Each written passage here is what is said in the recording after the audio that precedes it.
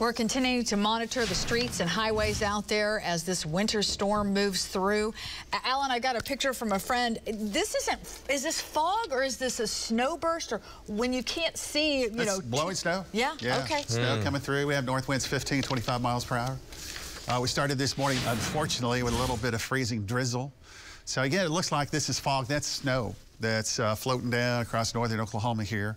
That's the view from downtown. Here's a gathering place.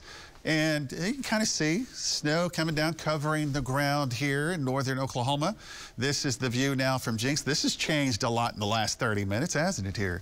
Snow covering the ground. And remember, on top of this, we do have a little bit of freezing precipitation that fell earlier this morning on the bridges and overpasses. They were quite slick and hazardous between the 4 and 5:30 time period. Now the snow on top of it. This is mostly a morning event. What does that mean? Over the next couple of hours, and let's say around 11 to noon, the northern areas is going to move out, and then it'll stick around for a couple of hours in southeastern Oklahoma before ending as well. We're going to get you straight into the rest of the forecast here, and we'll check the radar in a second for you. Saturday, sunny and 46. Sunday, windy and 65. 7-day summary, I'll show you in a minute here.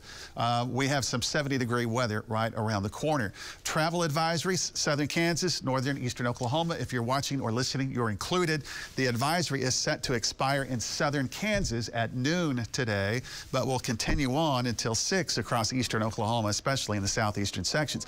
The radar, so this band from Fairland and Miami and Veneta and Bartlesville right back down to Pawnee to Stillwater. So this is strengthening right now. We have moderate snow bands that are starting to pick up. This entire area, these bands are moving east, but this entire area of snow will start to sink a little bit more to the south over the next couple of hours. We give you that heads up on the leading edge of this, and along and south of I-40. Some precipitation will start as freezing drizzle, maybe a little bit of rain, sleet. That'll freeze on contact on those elevated surfaces. In the metro, moderate snow, Broken Arrow to Keystone to Manford to Bristow and the Old Mulkey area. That's moving east. That'll move into places like Pryor and Choteau and Little Kansas, Tahlequah. You got some snow coming down.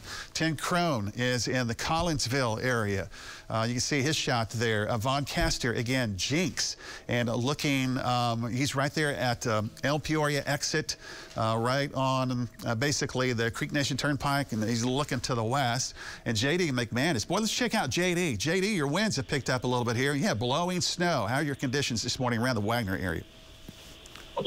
Yeah, I'm up here at the Whitehorn Cove area on Highway 69, and it's really starting to come down. The wind's picked up out of the north, and visibility's down below a quarter of a mile.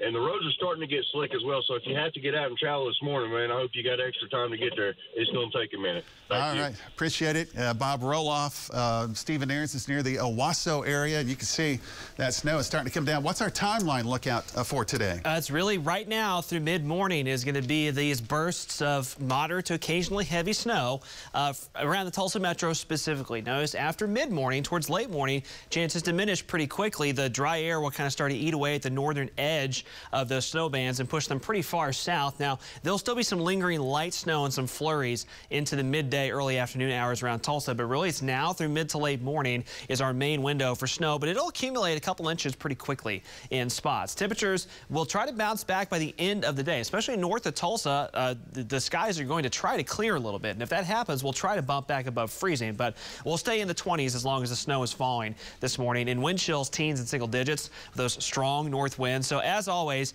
the cold often kind of gets overlooked sometimes when we're talking about the snow, but you need to be really bundled up this morning as well. General 1 to 2 inch snowfall amounts expected, kind of paralleling the I-44 corridor down south to near I-40, but there could be some isolated 3-inch amounts within there.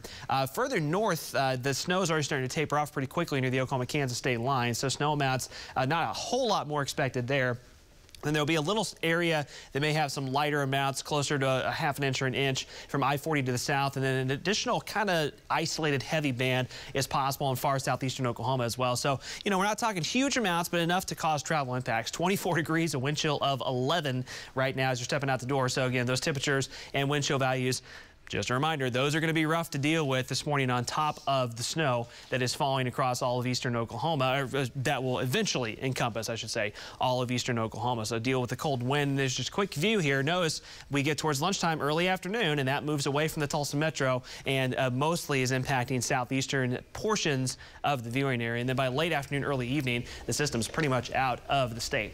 Tomorrow morning, we start off in the teens, so we'll probably have some refreezing overnight, but then highs tomorrow in the 40s. And right on cue, a big bounce back Sunday into Monday with much warmer temperatures returning.